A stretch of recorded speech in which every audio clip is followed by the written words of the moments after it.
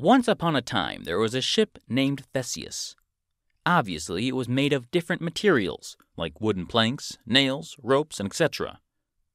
After many years, the sailor noticed the wood started to rot. He decided to replace them one by one.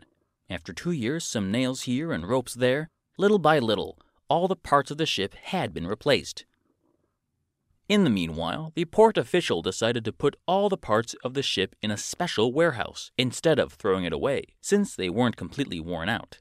One day, after a few months, the port faced financial difficulties. Therefore, the manager decided to use again the materials in order to build a new ship. Since Theseus was one of the best ships in the port, he decides to build the new ship exactly like it. He recreated the exact same shape like Theseus, from the same original materials it was built from. So now the port has 2 ships that look exactly the same. And now the question arises, which one is the real Theseus? The current ship with all of its parts that were slowly replaced, or the new ship that was recreated in the same shape and from the materials that the original Theseus was built of?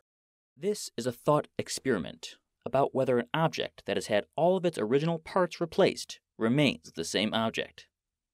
The English philosopher John Locke offered a different version of this experience, and it goes something like this. His favorite socks had a hole in them, and so he darned it with extra fabric. After a few months, they were torn again from a different place, and so he darned it again. He wondered, do the socks remain the same socks when all the original fabric is gone?